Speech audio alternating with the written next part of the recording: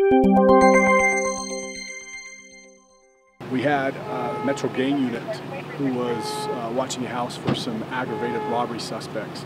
At one point, the suspects exited the house, entered a vehicle, at which time the vehicle's tires were spiked.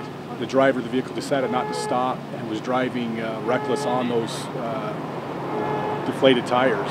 So at that low speed, we did execute a pit maneuver, which was successful. And we had two suspects try to flee on foot, at which time a K-9 was deployed. And we see this silver PT Cruiser just spin out and hit the curb, and the guy jumped out.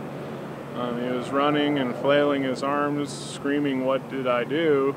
But then we figured he did something, because you know, how do you get 10 cop cars out here? We had one suspect who was resisting, and I believe we did have to use a taser. And we watched him get tasered twice. During the pursuit, the suspects did throw a bag, which did have some marijuana in it.